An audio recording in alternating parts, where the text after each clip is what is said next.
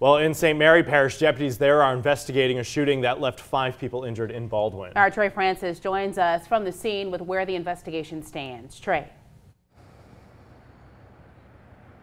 Yes, that is exactly right. This case actually had to be turned over to the St. Mary Parish Sheriff's Department, and according to Police Chief Harry Smith of the Baldwin Police Department, cases like this in small towns like Baldwin have to be handed over because of the lack of resources. Here is why, and what the mayor says has to be done in order for them to receive those resources. Chief Harry Smith Jr. of the Baldwin Police Department says he doesn't have the officers or equipment needed to conduct major investigations. We can be provided resources if we had more money into the budget to where we can get more manpower and more equipment.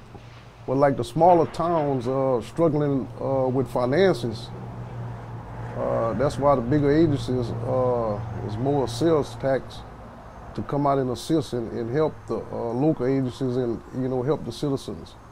Mayor of Baldwin, Abel Prejean, says he would be willing to push for more resources for the police department. However, low tax revenue is an issue. I'm sure he has a Christmas wish list that things that you can't get to, but you still would like them and you still would need them, And like I said, so whatever we can provide within the balance of the town's financial stability, I'm sure we'll do that.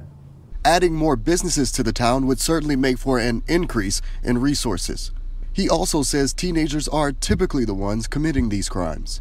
I got a feeling with electronic devices and the young people being locked down, and that's all they had to do was look at that all day long. And I know you got Facebook, and you can find anything you want online. And so I suspect that they're just how young people are thinking now has been more tuned to that. And it's going to be hard to break into that, to bring them back out of it, so to speak,